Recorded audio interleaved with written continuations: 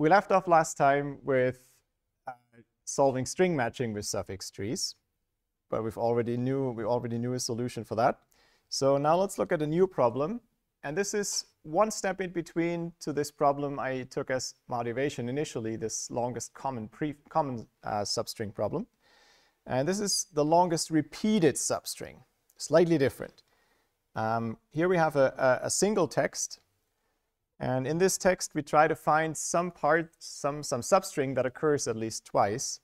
So there's a substring in the text starting at position I of length L, and there's a second occurrence, so another starting index J, where this also occurs. Okay? The definition allows that these two overlap. That's fine. You can define variants where this is not allowed, but here we are happy with that.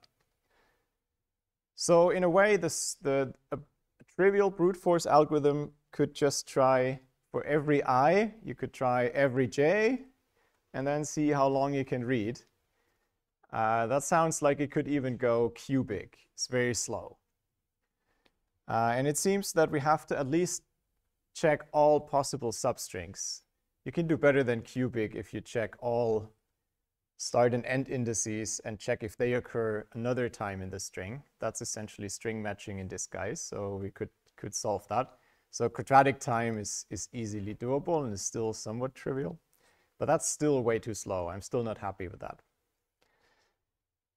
All of these simple solutions seem to rely on checking every possible substring of a text, every start and end position explicitly.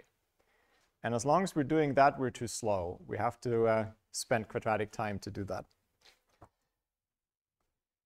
But it turns out with a suffix tree, we can avoid that. And the reason is that we don't really care about all substrings. All we care about are the repeated strings anyways. So there are, in a sense, many substrings where we can easily exclude them as not being interesting because they only occur once.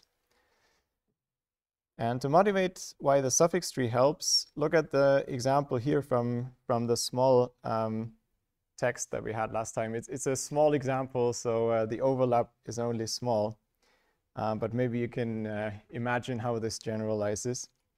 So in this word banana ban, we have two parts, a ban and an. That's two suffixes.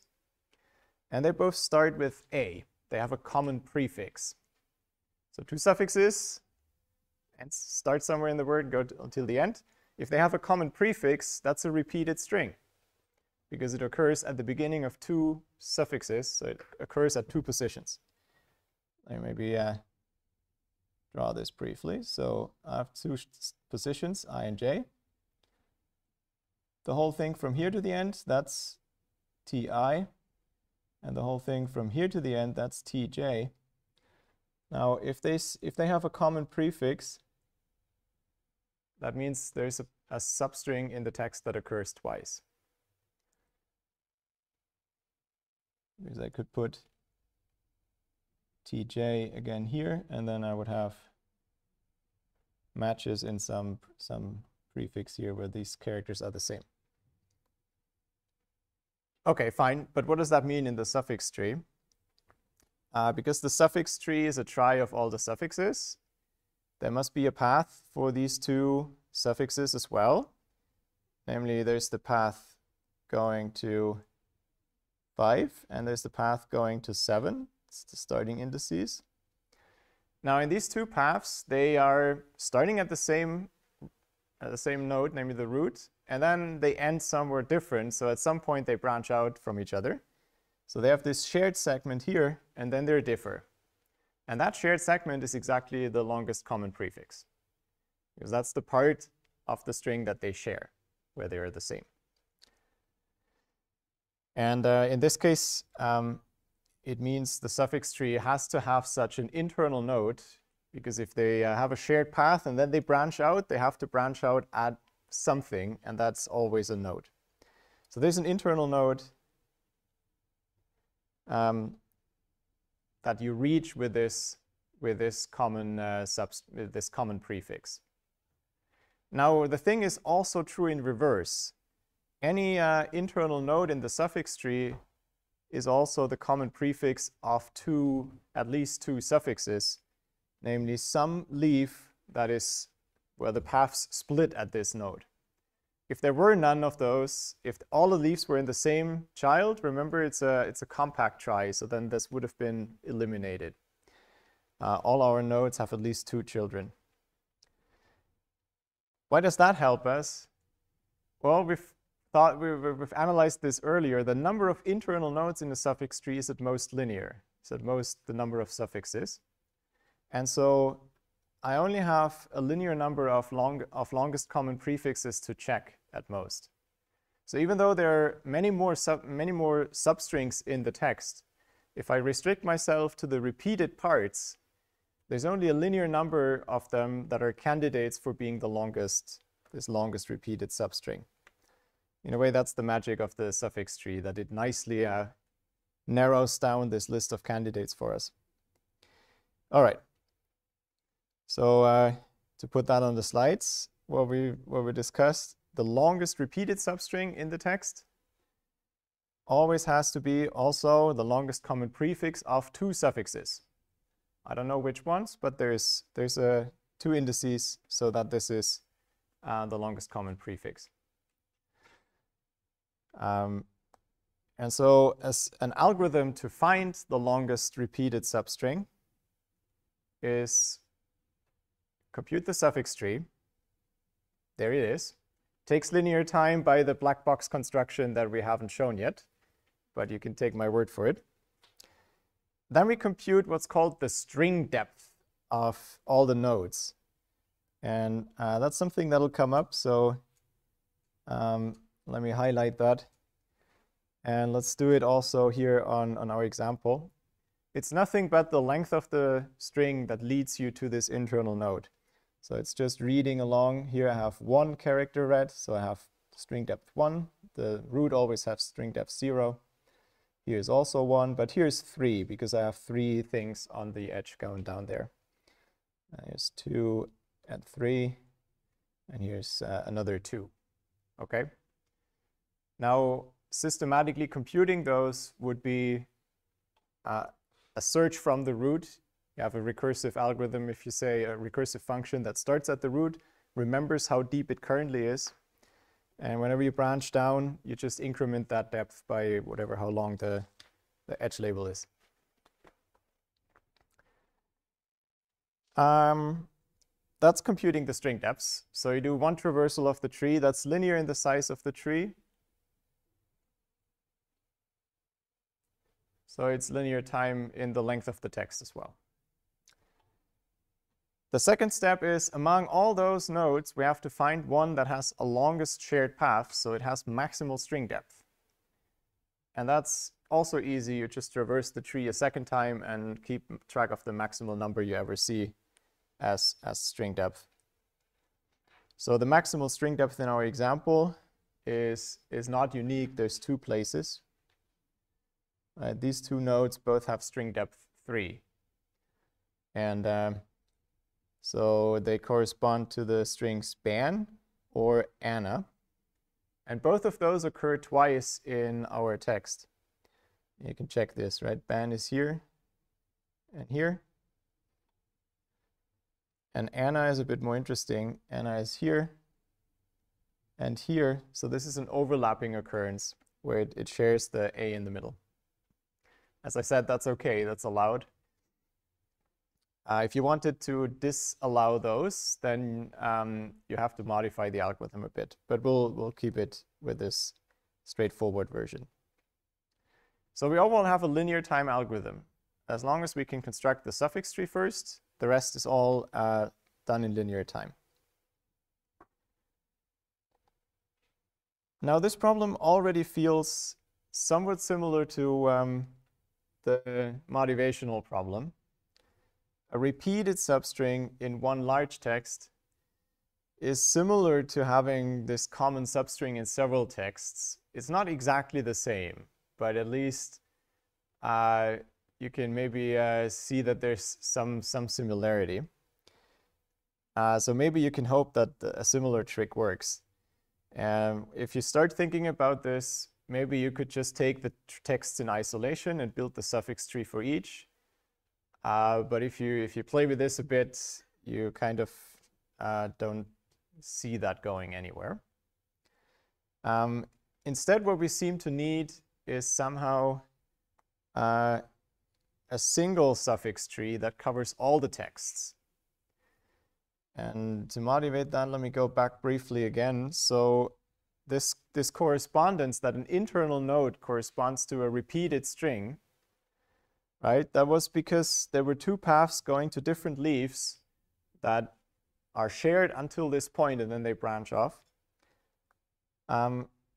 If I want to find common substrings in different texts, then I also need this kind of shared path and then branching off into different strings.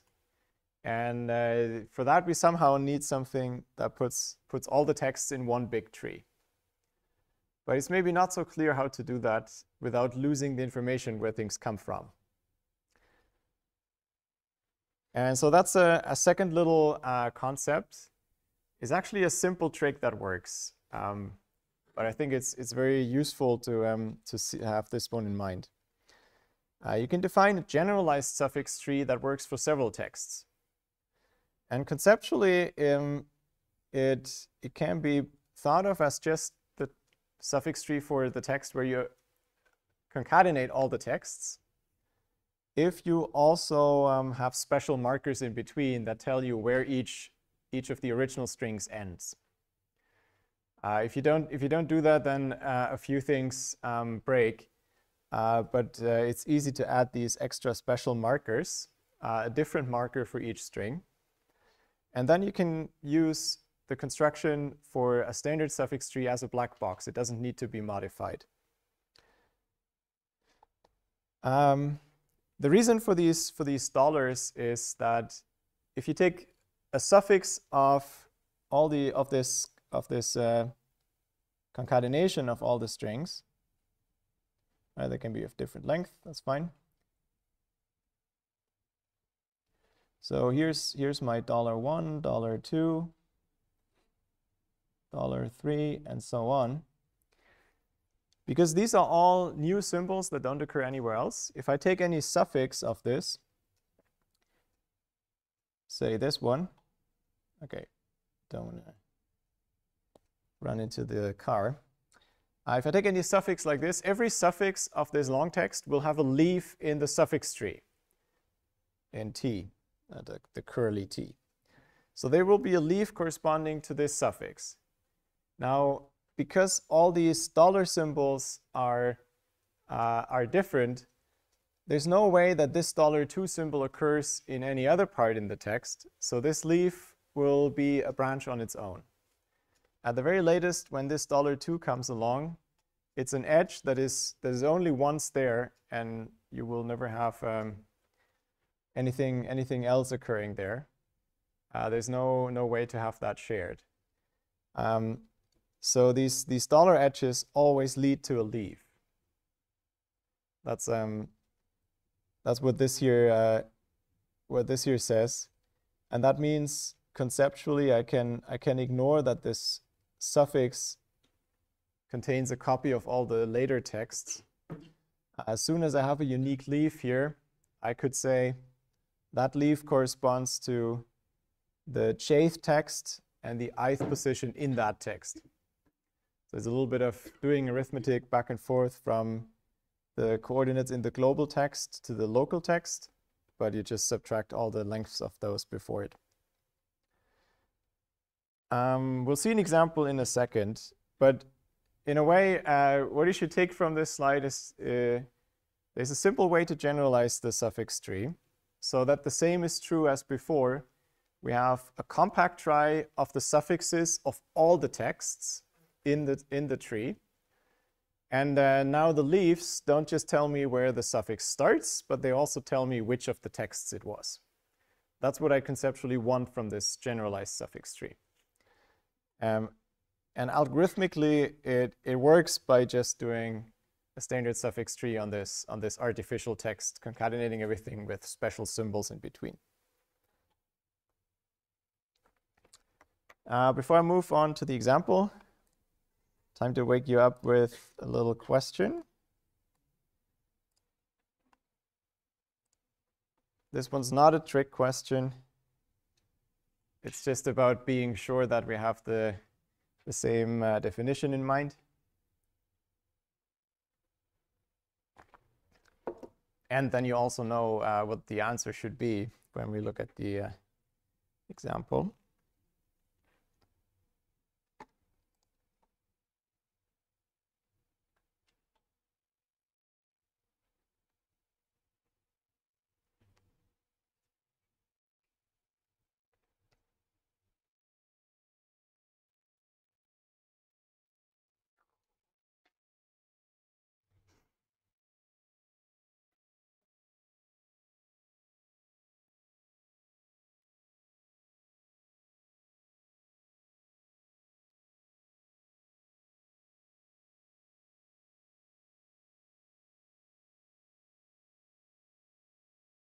Right, we almost have our 50 people together. By the time I switch, I guess we have it.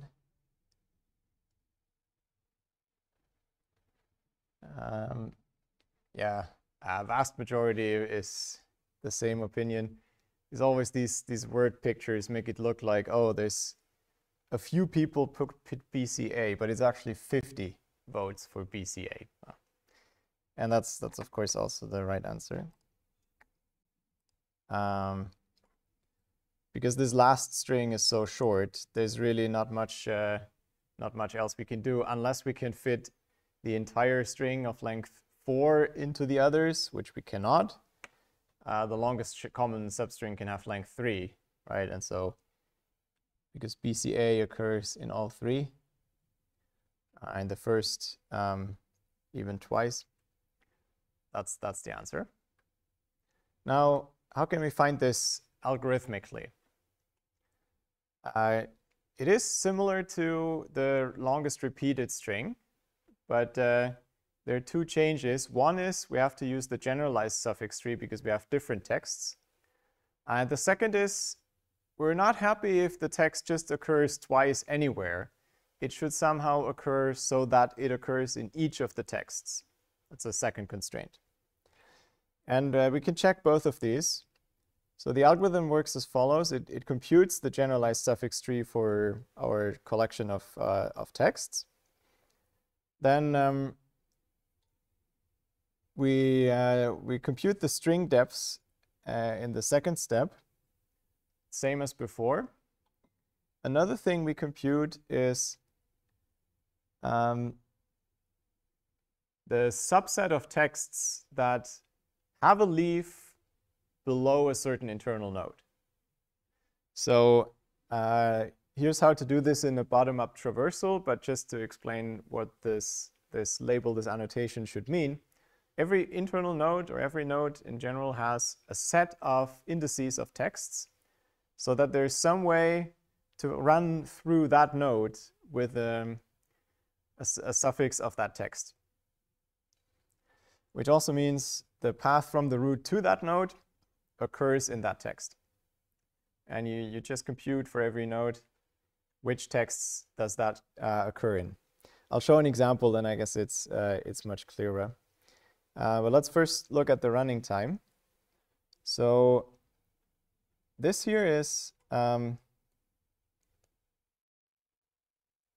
this is order n for the size of the generalized text, but the size of the generalized text is just the text is the concatenation, so the size is the sum of the sizes.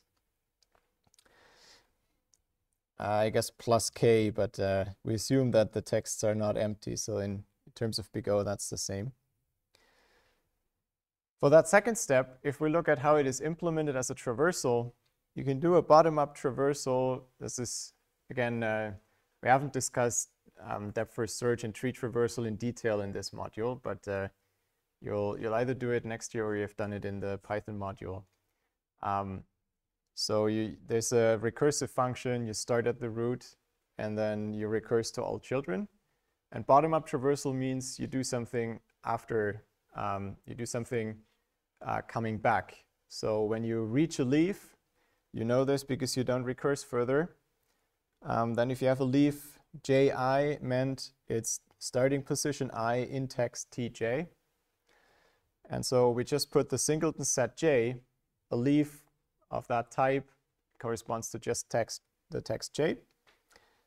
If I come back up from the recursion and I have computed those sets for all my children, I can now compute the set for myself for this internal node by taking the union of all those sets. And if you do this in that way as a recursive procedure, its time is linear in the number of nodes in the suffix tree, and that's again overall order n time because we have order n nodes in the suffix tree. The computation of the string depths is like before, that hasn't changed. It's just using the generalized suffix tree, but it looks for that computation the same as an ordinary suffix tree. And the last step is also the same, except that we have to check this additional constraint. So we want to find a node that has largest string depth, the longest repeated thing, but we only include those internal nodes where we have the full set of all texts, where the set of indices of texts that have a leaf below them is the entire set 1 up to k. And here's the promised example. It looks a bit wild maybe because it's a larger text. That's the generalized suffix tree for these 3 example strings. So you see, let's take for example, CA and then $2. There must be a path for this because it's a suffix of the second string. So if I go down with CA,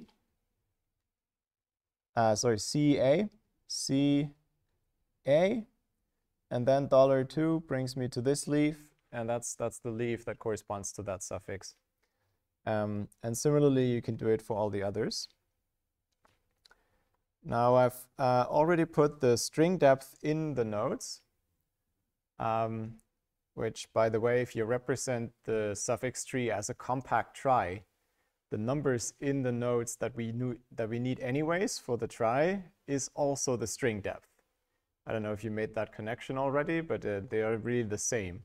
So when the algorithm says compute the string depth, it actually doesn't have to do anything. The representation of the suffix tree would already know that number. It's just on the human version that we didn't show them. The green numbers we still have to compute. So let's look at an example there as well. For completeness, every leaf would have a green number that corresponds to the dollar that is at its end. So this is a leaf that corresponds to a substring from, or a suffix from text 2. This is a leaf that corresponds to a suffix from text 1. That means this internal node corresponds to a repeated string. So ABCA is a string that occurs in both text 1 and text 2. Let's double check that. ABCA, I can find that here, and I can find that here. Okay. It does not occur in text 3. That's why this is only 1 and 2 and not also index 3. Another example, this one here, there's a leaf that corresponds to text 3 and 2. So this corresponds to 2 and 3, but not 1. And the path down here is AA. So indeed, there's AA in this and AA in this text, but there's no repeated A in the first text. Okay, so you see how this is going. The bottom-up traversal is then just annotate all the leaves, and for every internal node, take the union of the sets at the children. Now, from all those nodes that really have all 3, which are just these, we now have to pick the one with maximal string depth. And in this case, that's clearly this one. It's the only one with 3 that is circled in blue. And that corresponds to the string BCA that you identified in the question before. Okay? Yeah, I wonder if starting with the example would have made this clearer. Maybe I'll swap it around. So let's wrap up. We learned 2 things. We learned there's a generalized suffix tree, so you can essentially treat it conceptually as having the same kind of structure as a normal one, but it also remembers the suffix of what text are we talking about. And you can get that for free. Second trick we learned, we can do some extra annotations in the tree. We can get the string depth of a node, so the number of characters on the path to that node. We can get that for free with the linear time extra pre-processing.